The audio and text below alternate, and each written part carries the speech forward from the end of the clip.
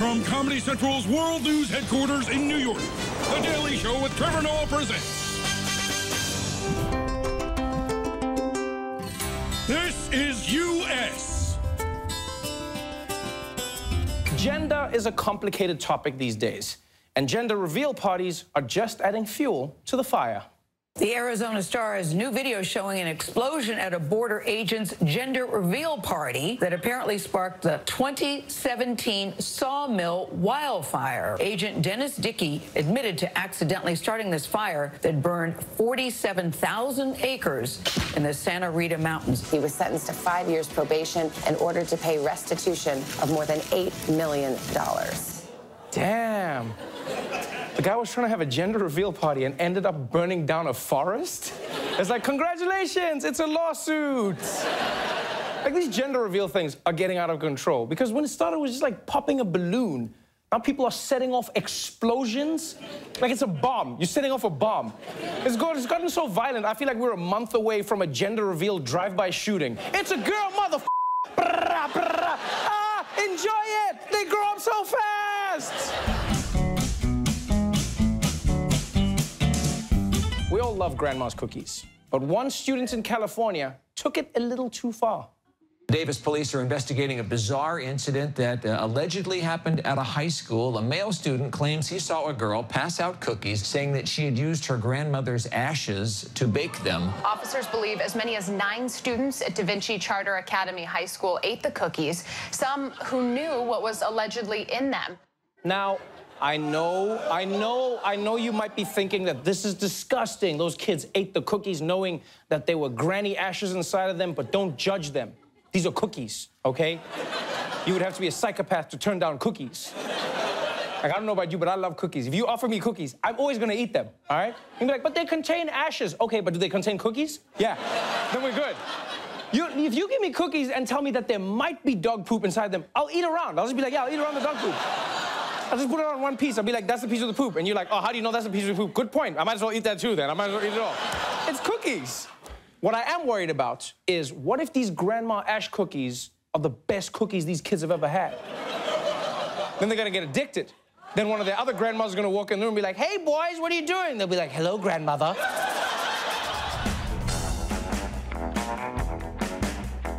Halloween is almost here. And if you are an older kid planning to go out, you're in for a treat. How old is too old to trick or treat? Well, if you happen to be in Virginia on October the 31st, the answer is 12 years. Several towns in eastern Virginia have laws that make it illegal to trick or treat if you're older than the age of 12. In fact, it's a misdemeanor, and it comes with a fine between $25 and $100, and it could also lead up to 6 months in jail. Yes, you heard that right. Some towns in Virginia are planning to arrest any kids who trick or treat over the age of 12. Imagine that. 6 months in jail for a 13-year-old who wanted to dress up. I mean, don't get me wrong, the mugshots would be pretty dope. And getting arrested in a costume might not be the worst thing, because then at least when you walk into jail, all the other inmates will be like, who's the new guy? Oh shit, it's Dracula! For all those nervous parents who worry every time they put their kids on the school bus in the morning, you were right. A school bus driver caught on camera allowing students as young as 11 to steer the bus. Parents are demanding answers as the driver faces charges. Okay. First, we gotta do, put your foot on the brake. There you go. Do we do this every day? I'll let you know. By the time a caddy showed up at the school bus barn to pick up her next check, police were there waiting, arresting her and charging her with neglect of a dependent. Wow, she was charged? What a bunch of haters, man. Yo, that driver made school fun. You think those kids will ever miss school ever again? Those kids are like, can we do this every day?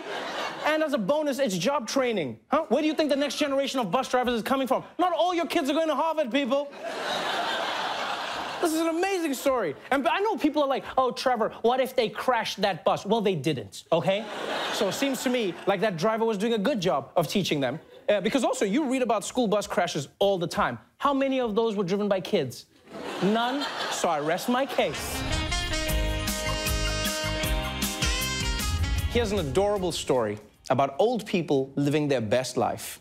few people, they would list nature's most cuddly creatures as maybe a puppy or maybe a koala bear, right? Alligator, is that on your list? No. This one is registered as an emotional support animal. His name is Wally, 4.5 feet long. Do you hug an alligator? Yeah. I don't know. He lives in York, Pennsylvania, and his owner telling the York Daily Record that Wally is remarkably well-tempered and enjoys being petted just like a dog or a cat. Yo, white people are having a good time in America. You're gonna take an alligator to an assisted living facility? And of course, that alligator enjoys being petted. I'd be happy too if my food came right to me and gave me a massage. Like, the one thing I will admit though is this may be a genius idea, because you know how they say the secret to preventing dementia is to do things that stimulate the brain. Well, nothing stimulates the brain like having an alligator around. I can tell you now, every single person in this retirement home is gonna be sharp as a tack. Yeah, it's not gonna be like, I don't know where my glasses are. It's gonna be like, where did you leave your glasses, Margaret? She'd be like, in the bathroom where the alligator was. That's where the glasses are. People walking like, Gertrude, do you know who this is that's come to visit? Yeah, it's my one-armed granddaughter, the one who was bitten by an alligator. This is U.S. America is having a big fight right now over historic statues. Do you tear them down? Do you leave them up? Well, someone in Georgia came up with a third option. A prank in Georgia is not going over well with police. Someone put googly eyes on a statue of Nathaniel Greene in Savannah. Greene is a general from the American Revolutionary War. Savannah police posted a photo on Facebook Thursday saying, quote, harming historic monuments is no laughing matter. In fact, it's a crime. Oh, well played. Well played. You know what's so funny is that's how he would look if he were alive today. He'd be like, is that a black lawyer? And this is one of those stories that news coverage doesn't help. Like, if you want to find a murderer, yeah, get his mugshot on the news. But if you want to stop people from putting googly eyes on statues, don't show them how funny it is. Because until I saw this story, that thought never crossed my mind. Now I'm like, huh, what if we also had a mustache? Yes. If you ever had someone make fun of your name, trust me, it could have been worse. For a Texas woman and her 5-year-old daughter, a Southwest Airlines flight home turned into a social media nightmare.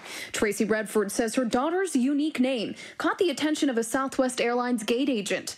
This is Absidy, but her name is spelled A-B-C-D-E. The girl's mother says the agent made fun of the name and even posted a photo of her boarding pass on social media for others to chime in.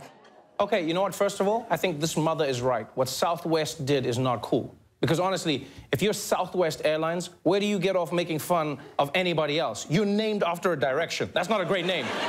You're practically the worst airline there is. Like, if it weren't for Spirit, you'd be Spirit. And yes, United dragged someone off a plane, but at least they wanted to be on a United plane in the first place. You ever fly Southwest? You ask for a water, they say, suck your spit, shut up. So no. That Southwest employee should not have publicly made fun of this girl's name. But at the same time, why would a parent name their child A-B-C-D-E? You're supposed to name your child after her grandmother, not after her grandmother's Facebook password. And honestly, it was only a matter of time before this little girl discovered that she had an unusual name. I mean, she probably figured it out as soon as she boarded the plane. She was trying to find her seat like A, B, C. Wait a minute! Wait a minute! I'm in all the seats! The Holland Tunnel, right here in New York City. It's one of the most frustrating tunnels to drive through. But not everyone hates it for the same reason. The New Jersey man is taking on the Port Authority. He is not happy with how they've decked the halls at the Holland Tunnel, and he wants the decorations to be changed. On the New Jersey side of the Holland Tunnel, a wreath covers the O in Holland perfectly this time of year, like it was designed for that spot. Another wreath covers the U in Tunnel snugly. And then there's the tree. You're creeping up inch by inch, and that tree is just staring at you, and you go, how is that not in the right place? The right place for the tree, Corey Windelspecht says, is over the preceding A, which would, he says, seem to fit a tree shape perfectly. Yo, ladies, find you a man who cares about you as much as this guy cares about the Holland Tunnel's Christmas decorations. Now, this guy's been so serious and he's pushed so hard that the state has said they're actually going to consider changing the decorations. But I can only imagine all the New Jersey bureaucracy that's going to be involved, you know? It's going to be people in New Jersey being like, you got to fill out form W-7J, but because it's Jersey, it's going to be like on the form, you got a f***ing problem, tough guy?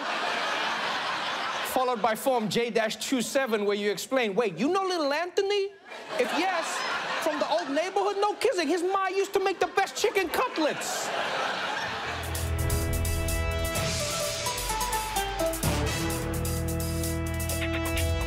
A federal judge rules New York's statewide ban on nunchucks is unconstitutional under the Second Amendment. The ban on the martial arts weapon was adopted in 1974. There were fears the popularity of kung fu films would lead to criminals, especially young gang members, using nunchucks. Yes! Do you hear that, people? Nunchucks are back, baby! Back! What? I feel like I'm 14 years old again. I'm gonna go out and buy some nunchucks and then go home and masturbate furiously. And all of this is happening thanks to the lawsuit of one very committed New Yorker. Cowabunga, dude. Thank you. I will say, New York clearly has its priorities off. Like, it's taking forever to legalize weed, but nunchucks are now fair game. Like, of all the cities in America, New York is the worst place to legalize nunchucks. Everyone is already highly strung, and now you're throwing in ninja tools? Like, subway fights are about to get real. Like, the only good thing about New York is that it's maybe too crowded to actually pull your arm out. So people are gonna be in the train like, man, if I had 2 feet, oh man, and you off, lady, I would be, I swear to God, once this train clears out after Canal Street, I'm gonna kick all your ass. For now, I'm just gonna make the Bruce Lee sounds.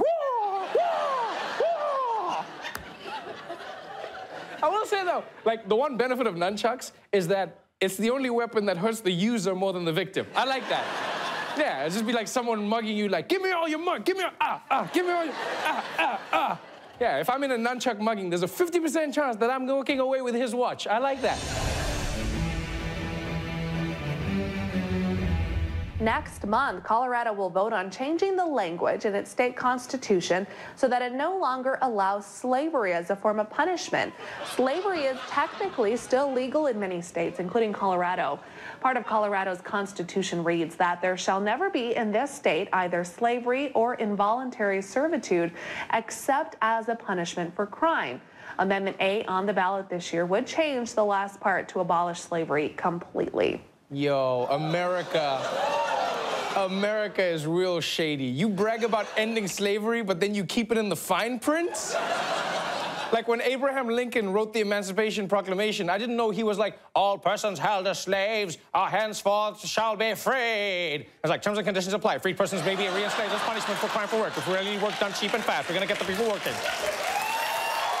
That's a slick move.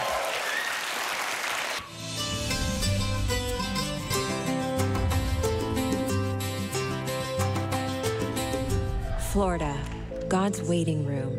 It's home to theme parks, the Everglades, your Peepaw, and of course, Florida Man. Police report before committing a sexual act on a tree, yelling he was a god. Suspects tried to start a fire with spaghetti sauce. Was karate kicking those birds. They attacked 2 people. Every week, there's a new headline out of Florida. Wild, shocking, unnecessarily sexual. Masturbating at a bus stop, told police he was Captain Kirk. But have we ever stopped to ask the question, why? Something's happening to men in Florida, and it can't just be a coincidence. As a future Pulitzer-winning journalist, it's my responsibility to uncover the truth, to reveal what lies beneath the swamp, to answer the question, what makes a man Florida man? Florida man? A Florida man. Florida man. Florida man. Florida man. Florida man. Florida man. First thing I did was some heavy back channeling, mostly on Craigslist and Facebook. I needed to locate some of these real-life Florida men. First up was Robbie. Last July, he ran into a liquor store with a live alligator for some reason. Florida man Robbie Stratton decided to bring an alligator with him while making a beer run. Yeah, I definitely regret it. It was stupid. Talk to me about the night that you became Florida man. Can't really tell you much about that night. There's too much alcohol involved that night. Not just alcohol, though. There's probably a deep-rooted conspiracy. No, it was alcohol. But isn't there something that all Florida men share? There's something behind it. Mental health issues? No, that couldn't be it. And this wasn't the only man affected. He's been hit with charges after pictures in this video showing him handling an alligator, which he posted, were seen by law enforcement. My real name Jordan Bedford, but I go by the Alligator Man. Okay. Alligator Man, what's the common factor among all Florida men? We all different. Well, I'm different from the rest because I do the wrong thing in the right way, if that makes sense. No. No? See, you're not from Florida, so you don't understand my language, what I'm talking right now, but I do the wild things. Anything you think of, I probably do it. Like I tell you, anything. I catch gators. Anything? Anything. Well, not anything, but basically anything when it comes to the reptile animals. Mainly the alligators, though. Well, like here in Florida, you're not allowed to catch an alligator. I mean, I didn't know that before, but I know now. I just had a little fun, put them on a leash and dance with the last one they seen. What kind of dancing did you do with the alligator? The Alligator Man dance. You gotta kick your feet, spell alligator in the sand as you're dancing, as you're going around, you spell an alligator and you end it with the stomp. The Alligator Man got a commercial, too. You have a commercial? Yeah, he got a commercial. He got a theme song. Everybody sing like, na na na na na, it's the Alligator Man. That is 100% the McDonald's jingle. Well, it's the Alligator Man's on now. I see what you're saying about doing the wrong thing in the right way and how it works. It worked. Where do you find alligators in Florida? If there's a lake, there's a gator. I promise you. There's gators everywhere. These chairs are very hard to get up out of. She gone. I was heading towards some new ideas. There had to be a common thread. What was I missing? There was something different about this state. So many Florida man stories filling the news. Did Florida reporters know something I didn't? I went to an undisclosed orange grove to meet a very casually dressed journalist to find out.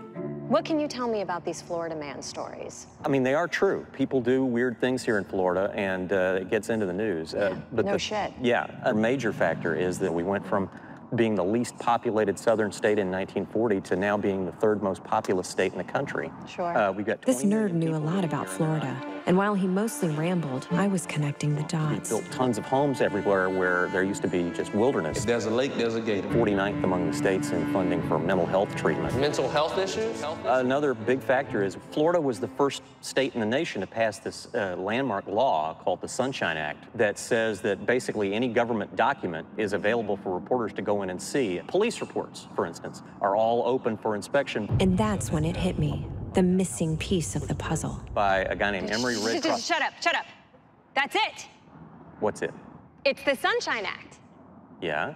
It's not what causes Florida man, it's why we hear about Florida man. Yeah, pretty much. I just figured it out all by myself. I'm a genius. Florida man has been the butt of countless jokes. But maybe that's not fair. The Sunshine Act makes it easier to discover Florida man stories. But I was just scratching the surface.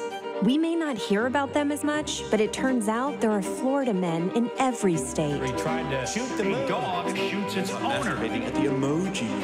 And while Florida will always be America's petri dish of batshit behavior, the truth is, there's a little Florida man in all of us.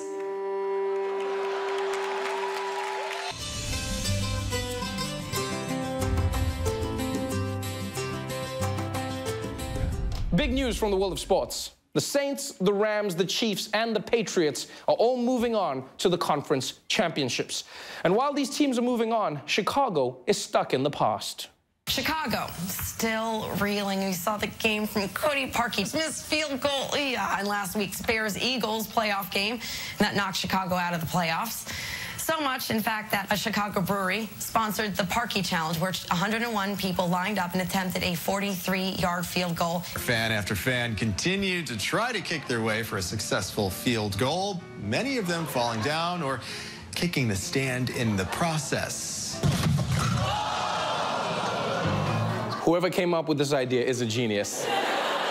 Yeah, no, you know why? You know why? Because sports fans always act like they could have won the game, right? When they're barely winning in life. People sitting at home like, you idiot, you should have passed the ball earlier. God damn it. Oh, Mom, my hand is stuck in the Pringles can again. I think we should do this for everything. Everyone that has too much of this when they don't do the job, be like, oh, that pilot's landing was horrible. All right, Sully, why don't you take the controls? No, if I was Thor, I would have gotten Thanos in the head. Well, it's funny you say that because Thanos is outside right now. Why don't you take that axe and prove it? Oh, I would, but my hand is stuck in this Pringles can. But easily, my favorite attempted field goal was this one.